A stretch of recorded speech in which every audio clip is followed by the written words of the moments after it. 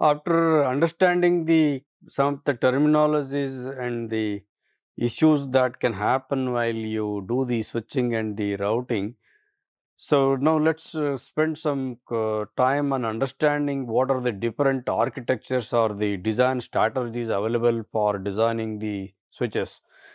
So the packet switches in all, the fabric, when I say the switch here, it is the fabric, are broadly classified or of the two types. The first one is called the time division fabric, and the second one is called something called a space division fabric. In the time division fabric, what happens is only one pair of the port numbers are engaged in the conversation. So when I say that, if let's say 1 and 2 or input port number 1 and 2 are engaged in the conversation, so 3 and 4 cannot talk parallelly, only one pair at a time. So that kind of the strategy, if your switch fabric is allowing only the communication of that sort, then it is called as the time division type of the switch. And the second category of the switches are called as the space division switch fabrics, where multiple parallel connections are possible. So in this case, the same example, 1 and 2 can talk, 3 and 4 can talk. These are parallel forwardings that the switch fabric is doing. Though there is a connection between 1 and 2, there is a connection between 3 and 4. And each one of these, be it either the time division or the space division, they are again multiple strategies are followed. So among the time division, you have something called the seed medium and the seed memory. Among the space division, you have got something called a single path and the multipath. So we will take a look in detail of what is the seed medium and the seed memory, but let's understand what is the single path and the multipath. So single path kind of the switch fabric has got a unique path, a single path from one input port to the one output port. What I mean by that is, so let's say I have input port number numbered 1, 2, 3, 4 and output port number A, B, C, there are 4 of them, and there is only one and unique path to go to and reach from 1 to A, and there is exactly one path from how go from 1 to B, and the same thing applies for others as well. From 4 input to switch port number 4, there is only one way to go to A, there is only one way to go to B and C and D. So as many output ports are there, those many unique paths are there, and every time you have to forward a packet, you need to use only that path to do the establishing the connection between the input and the output port. But in the second category, where the multipaths are there, there are multiple paths available between an input port to an output port. So meaning, maybe the simplest way is from the input port number 1 to reach the output port number A, you have two different paths, one this one and one through something else also you can reach. So like this, from every input port to every output port, there can be at least two number of the distinct paths that exist in your switch fabric. If your switch fabric is of that type, then it is called as the multipath switch fabric among the space division. Anyway, parallel connections are possible. When I say the parallel, these are independent parallel connections. So to the same output port number, two different people cannot anyway transmit. So that is not possible. But the independent transmissions like 1 and 2, 3 and 4, 5 and 6, they have nothing to do with each other's conversation. So they can engage in the transmission parallelly. So if your switch allows that, then that is called as the space division switch fabric. So let's go and see some of the examples of these switch types and try to understand little more detail how exactly they look like. So here is a picture. It is of the category called time division, where what we said, only one conversation from one input port to the one output port, it is transmitting the packet. And this is the time division is here implemented with something called the shade medium. So there is a shared medium. In the case there is a medium, here in this case it is a bus. So that bus connects all the input ports and all the output ports. And as I said, bus is a shared medium. You can roughly compare this with the Ethernet technology, where only one sender and one transmit receiver is able to receive the only one sender is able to put the an Ethernet frame onto the link. Something similar is happening here. So if A is transmitting, none of these D, B and C will not be able to transmit it. If B is transmitting, no one else is able to transmit it. And transmission here means that B is simply putting the packet onto this bus, and there is something called as the address filter, and this is again exactly similar to that of the Ethernet. So when it broadcasts over the bus, the interface is going to select the packets or the frames addressed for itself, and then it will transmit it to the upper layer.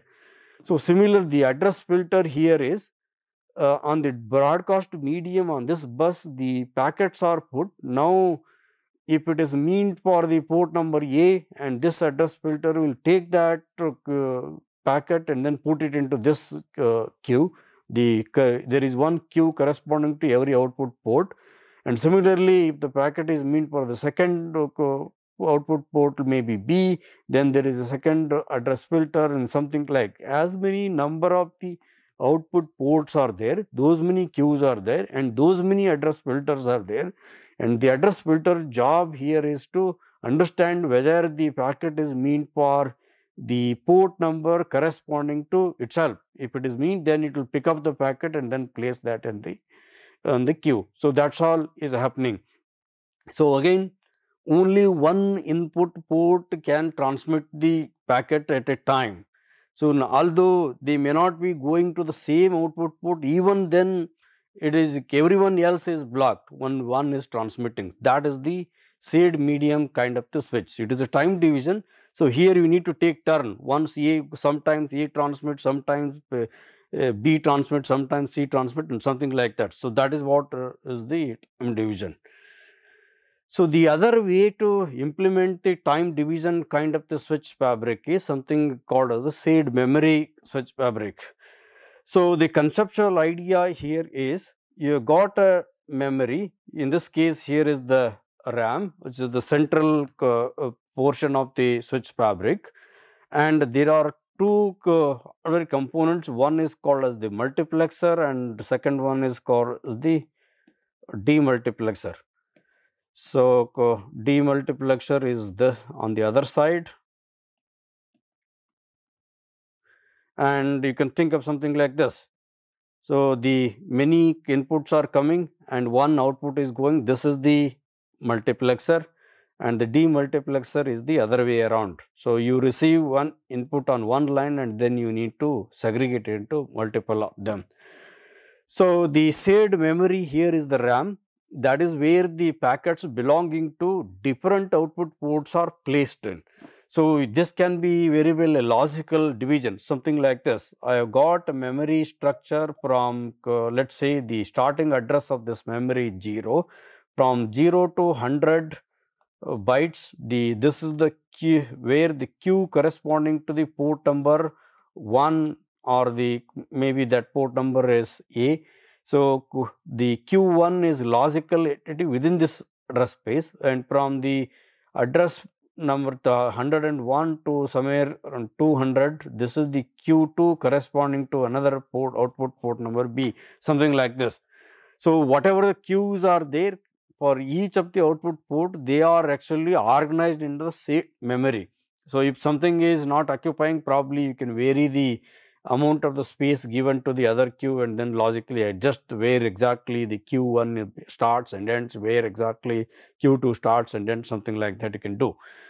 So the point is, there are two components. One is the multiplexer and another one is the demultiplexer. They are sitting at the two end points of the switch fabric, and inside this the link, whatever is shown here, what here is the memory where the packets are actually getting received and then they are placed there inside that memory station. So you can very well schedule what is shown here as the with the arrow marks from the this is the color coding of the packet received on this particular port, maybe the port number 1. This is the coding of the packets received on the port number 2, and this is the color coding of the packets received on the port number n. When say it is the input port number, and then you identify where exactly they need to go, and then accordingly you can schedule them, taking the enemy packets are placed in that queue, and then you can mark them and send it to the appropriate output port. So again, as only memory is one, so you can read the data from only one location at a time. So this is a single operation. So when I am when I am transmitting the data corresponding to packet of let's say this is P1, and I cannot really do or fetch the contents from the packet, another packet to go, supposed to go to some other port number. So only one operation is happening at this point of time, only one read and one transmission. So that is why this is a time division operation. So this is implemented with the shared memory. So these are the two things, one shared memory and the other one is the shared medium based implementation. Both of them are in either of these two cases, the transmission is taking turn. One packet from one input port is getting transmitted onto the output port. And the second category, as we saw, is the space division, where parallel transmissions are possible. And we understood that there are again two variants of the space division technique. One is the single path and the multiple path. So single path, from the ith input port to the jth output port, there is a single path exists. Here is an example of that kind of the switch design called as the crossbar switch. The name of the switch technique, the fabric crossbar, comes from the two different states in which these elements, these are called connection elements, can be. So one in a case it can be in the cross state. So this is the cross state, and the other one can be in the bar state. So these are the 4 points, and on 4 sides you have a link, and it can connect to 2 of them, something like this. So this state, if the connection point is in this state, then it is called as the bar state. So all these connecting elements can be either in the cross state or in the bar state. So that is where the combination of these two states is called a crossbar switch. And the way the crossbar switch is organized is the switch fabric corresponding to the crossbar design is something like this. So on the left hand side, what you see is a bunch of input ports, and what is shown at the bottom here is the output ports. Here in this case, there are 4 input ports and the 4 output ports, and so the depending upon the number of the input ports and output ports, the number of the such crossbar points that are there inside this design is n cross n. So if you have n number of the input ports and m number of the output ports, you will have n cross m number of the such interconnections. So one of the issue with this kind of the design is, see, the number of the interconnection points that you require inside the switch fabric will grow quadratically, meaning, so here in this case you have 4 input ports and 4 output ports, you require 16 number of the such interconnection points inside the switch fabric. And if you increase the number of the input and output ports, maybe instead of 4 you make it 5 and 5, then you require 25 number of such interconnection points.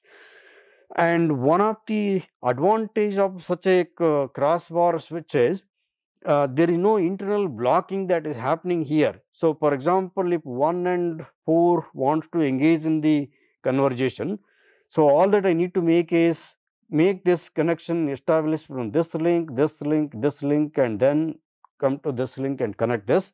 and vertically also you need to connect them. So this will not block any other conversation not involving port number 1 and 4, meaning if I want to engage in the conversation of 2 and 3, I can still do that. How do I do that? You establish this link, this link, this link, and then this and this vertically. So you come to the port number 3, 2 and 3 can also talk. Similarly, 3 and 2 and can also talk, 4 and 1 can also talk. And it might also happen that 1 can talk to 1 can send 2 can send it to 4, 3 can send it to 3, something like that. So as long as the input and output pairs are different, so you can still establish a unique connection between the input port to the output port and transmit the packet. So this is, but there is only unique path between one pair of the input and output point. So when I want to transmit from port number input port number 1 to the 4, this is the only link that is available. So that is the link I should take. And if I want to transmit to 2 and 3, this is the path that I should take. So nothing else. That is how it has been designed. So like this, there is a unique path between every pair of the port numbers, but it is not internally blocking the other parallel communication. As long as the input and output port numbers are distinct, you can still establish the parallel connection. Parallel transmissions are possible. As I said, a single disadvantage of the such a switch is basically the number of the interconnection points are increasing as the number of the ports are increasing on the switch. So it internally it means that the size of the switching equipment fabric itself will grow as the number of the interconnection points increase. So you need to package those many number of the interconnection points inside your fabric. So size will grow, and that will have other implications. So as the size grows, your overall switch size or the router size will increase. It requires larger space, cooling equipment, and other things come into picture. So that is one major disadvantage why this crossbar switch is actually not used in practice. And the other second kind of the space division kind of switch, again with the single path, is something called as the fully interconnected switch.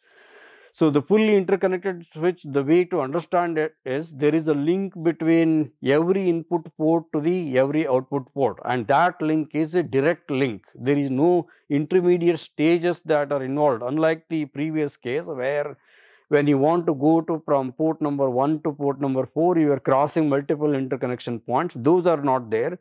And one of the simplest way to implement this kind of the fully interconnected switch is to maybe have a bus which is actually connecting each of the input to port number to each of the output port number.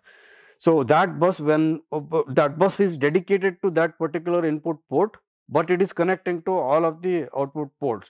So when a input port number 1 wants to transmit, it can do an independent decision of transmitting, and the probably what can happen is the packets or transmissions from the input port number 1, 2 or some other port number can collide at the output port, and then thereby you bring the issue of output blocking. That might happen, but as long as the paths that exist, the number of the links that exist between the input port and output port are unique. So that's why this interconnected switch is actually falls under the category of single path. There is a unique path, and but the switches, the input and output ports are actually directly connected with each other, and that's the example. The other way looking at this, in order to bring the scalability to the switch design or the fabric, number of the elements of the interconnection points that you want to place in the switch fabric, people found out different techniques to enhance. How do I modularly build the, for example, if I take a component or the switch fabric design for connecting two different port numbers, 2 cross 2 in 2 input ports and 2 output ports, and then using that as a building block, can I extend modularly the and come up with higher order designs? So using the 2x2 switch component switch fabric design as a building block, can I build a 4x4 switch fabric, or can I build an 8x8 switch fabric? So that is precisely what is done here. So this kind of the design, what is shown on the right hand side here, is something called as the Bunyan switch. So this is an example of a 4x4 switch design with 2x2 switch inter stages. So here this is still a single path switch, where the path that exists from one input port to the one output port is still unique. So for example, if I want to go from the input port number 1 to the RA to A, so this is the only path that exists in this particular design. So there is no other way you can reach the from input A to another output A. So for example, if you take this path particularly from this one, and then you can go to the one, then you will not be able to reach A. So there exists a unique path, but this is modularly designed using the 2x2 switch fabric as a building block. So this you can think of as a way of extending the switches, the design to the higher order. So, but there are other designs available as well. So, you can make it multi-path using the same designs technique, using the 2x2 switch fabric design as a building block. You can also construct the multi-path switches as well. So, we will take a look at one of those examples in the subsequent slides. So, this Bunyan switch I was talking is a single path and switch. There are multiple ways of designing, that is what I said. So, here what you see on this slide are the three different variants of the single path Bunyan switches. In fact, these turns out to be isomorphic to each other. So, what in which the structurally they are similar, but only the way they look like, the organization, the links they are actually looking slightly different. So, those designs are called as delta, omega and Bunyan.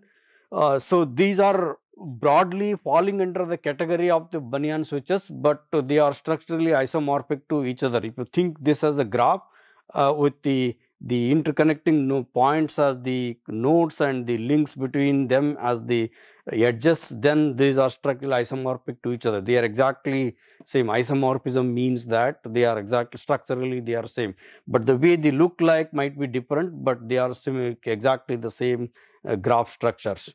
So, this is an example. Again, although the connections look little bit haphazard, but you can think of there is only a unique path that exists between the one port to the another port. For example, if I want to go from the input port number 1 to output port number A, this is the only link that exists.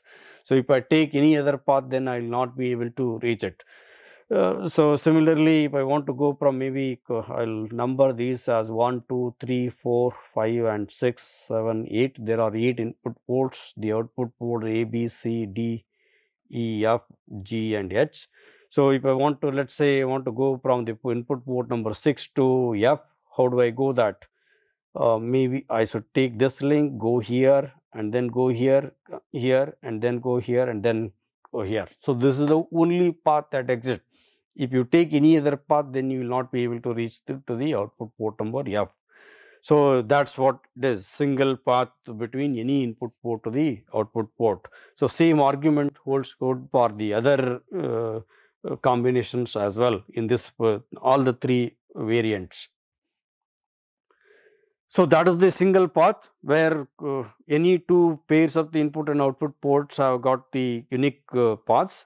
Now, let us take a look at the multi-path switches, where the from the one any input port to the one output port, there are multiple paths available. So, the simple way to look at it is, so on the input port 1 and the output port 1, so one link is this one, and the second link is I may not be going directly to this one, I go to an intermediate connection point here, from here to this link is possible. If you have such a design, then it is called as the multi-path switches. So, here is an example which is a variant of the Bunyan switch called as the augmented switch, augmented Bunyan switch. So here there are multiple paths available from the input and output pairs. So for example, if this is the input port number 1 and this is the output port number A, and one path from the A1 to A is this direct link which is running in the straight line fashion, and the other way to possibly go there is to maybe I can go from here to here, and yeah, this link and then this link, this link, this link, and then go here and connect. Okay. So this is the connection between the input port number 1 and the output port number A. So there is two distinct paths, one in the straight line fashion, the other one that I just drew. So these two distinct paths are exist. So by virtue of that, this is a multi-path design. The similar argument actually holds good for the other input and output port pairs as well. So there are indeed multiple paths from every input port to the every output port. So such a design is called as the multi-path design. That is one example. The other example is something called as a multi-plane switch, where there is not one. The way to understand the multi-plane switch is to again, there are some input ports and output ports, and there are multiple switch fabrics sitting in between, which are actually operating independently. So what is shown in this diagram is there are three planes, plane number 1, 2 and 3. So you can very well think of them as replicated versions of the switch fabric. I can very well come up with whatever design I want to do for the designing the switch fabric number 1, 2 and 3. So let's say I go with the crossbar, and there is one plane with one crossbar, there is a second plane with a second crossbar, something like this. By virtue of replicating them, I bring the parallelism in the transmission. So the some input port can to some other port, and I can do the parallel transmission. So from I and J, A and B, something like that, parallelly they can transmit it. And again, since these every plane is connected to the every input port and every output port, there is an inherent multiple path that exists in the transmission. So one plane is connecting to every input and output port, even though it might be transmitting only doing one time, it can connect to one of the input and output port, because there are multiple such planes available. So you can think of, because the second plane is also connected to the same input port and the output port, you can bring the parallelism in the transmission. So that is an example of the again multi-path switch. So often what can happen is if you can recollect our earlier discussion, there is a processor which is actually is in the control unit, which actually establishes a link between the input and output port. And we understood that there are two categories of them. One is the centralized processor, and the second one is the distributed. The distributed processing mechanism is often also called as the self-routing, and what it means is the decision of transmission can be done independently on each of the port. So when a packet is available at the input port number 1, that control unit can take the decision for forwarding or establishing a link, and on the second input port, maybe on port number 2, there is a second component sitting that can also independently decide. And once we lose the central control, because the forwarding decisions or establishing the links between the input and output ports are distributedly done, so the two of them can parallelly decide at the same time instant t, they can decide I can transmit it to port number 3. So for example, one also wants to establish a link to port number 3, and 2 also wants to establish a link to port number 3, and here is your port number 3. Then because these decisions are not centrally coordinated, they are independent, what might happen is you end up with what we discussed as the output blocking. To both of them want to go or access to the same output port. Now, if two different transmissions from two different ports by virtue of two independent decisions start arriving at the output port number 3, you will have an issue. You need to arbitrate them, and then need to ask someone to take it back. So, this is a switch design which is called as the recirculation mechanism, where by virtue of the arbitration you are able to decide one of them, you are going to pick up one of them. So, either one is going to transmit or two is going to transmit, and whatever you are not transmitting at this point of time, the bits corresponding to that packet need to be put it back to the same queue from where it came. So, that is what is done here. So, if because of the output blocking and independent decision or the distributed transmission decision, distributed transmission processing happening in the switch fabric, two different transmissions ending up at the same output port, and what because of that you have the output blocking, and then you are taking back one of the packets or the transmissions corresponding to one of the packet back and putting back into the same queue from where it came from. So, such a design is called a recirculation. So, here you have the multiple paths available between one pair input port to the output port. Parallel transmissions are possible, but those parallel transmissions are not like this. As long as they are independent, then you can do the transmission.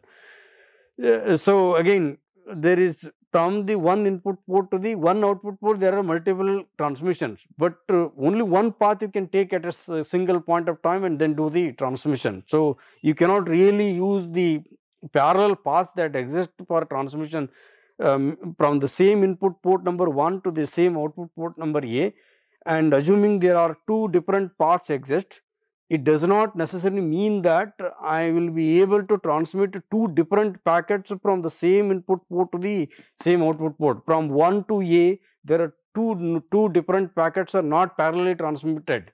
Only one packet is transmitted. You take either the path 1 or path 2. By virtue of that, you are making use of only one of the existing paths in the switch fabric. But in a way, you can understand this as the alternative things are given to you. When you are not able to make use of the other path, then you go via alternative route, so that you maximize the number of the parallel independent transmissions in the switch fabric. So, that is the recirculation switch, which is of the type multipath switch type. So, let us spend some few minutes in understanding the something called as the buffering strategy. What we said is the end user traffic is bursty in nature, or any transmission in the network is bursty in nature.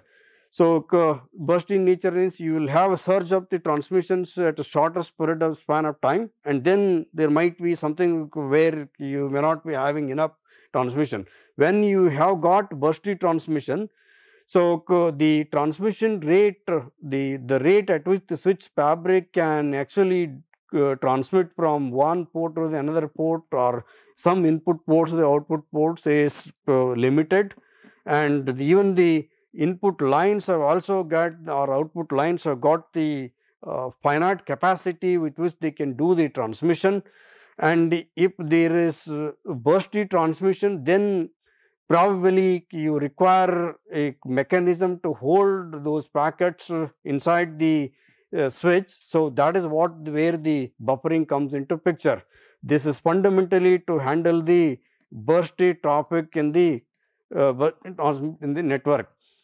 So, now what this buffering strategy briefly about is, where exactly I am going to place this buffer, where exactly I am going to hold these packets. So, one mechanism that we earlier touched upon is something called as the logical queues, where you got a single memory that could very well be a RAM, and then you earmark, this is the portion buffer for the port number 1, this is the portion from 0 to address number 0 to 100, this is the queue for the port number 1, from 101 to 200 you have the second queue, and from 201 to 300 third queue, something like this. So, the memory is one, but you logically divide that memory, and then you put when the packet comes on input port, So you decide on which output port it is supposed to exit, and then pick up that packet and put it into the queue or the memory portion corresponding to that output queue. This is one way of organizing or storing the packets inside your switch. And the second strategy of placing the queues is, you might have very well have n different buffers available at each of the output port, and packets are coming on the input port, and then you switch fabric is establishing a connection, and then you come back and put them in the respective output ports. So n independent memory, n independent queues, and each queue corresponding to one of the output port. Then you you schedule the packets for transmission from that output queue, and then do the transmission. And here there is no buffering that is happening at the input queue. So the packet will be able, you will be able to transmit that packet only when you are able to establish a connection from the input port to the output port right here. Otherwise, the transmission, the packet will be lost. The third strategy of the buffering is, instead of doing the buffering at the output port, you do the buffering at the input port. As and when the packets arrive, you put them inside the buffer. That is the input buffer. So there are as many buffers, as many queues as there are port numbers. So there is one queue for the input port number 1, and there is one queue for the input port number 2, 3 and 4, something like this. And you put the packets there, and then you look at when the switch fabric is able to establish a connection for your transmission. That time you pick up the packet from that queue and do the transmission. Fourth way of looking at the buffering is, or the way it is done, is place the buffers in both the places. You do have a queue at the input port, and also you have a queue at the output port. And in fact, most of the examples that we saw in the previous discussion, in the previous lectures, we did say that there is a buffer, input buffer, and then there is an output buffer. So here is an example of that. So there are n different input memories, n different output memories, and then the packets are coming, you place them inside the input queue, then do the FIV consultation, establish the connection through the switch fabric, place them in the output queue, and then you can do the scheduling operation. So scheduling is done both at the input and the output queues as well. So this is the fourth strategy. So all of these can very well handle the bursty transmissions that usually happen in the network. So with that, I'll stop it here. Thank you.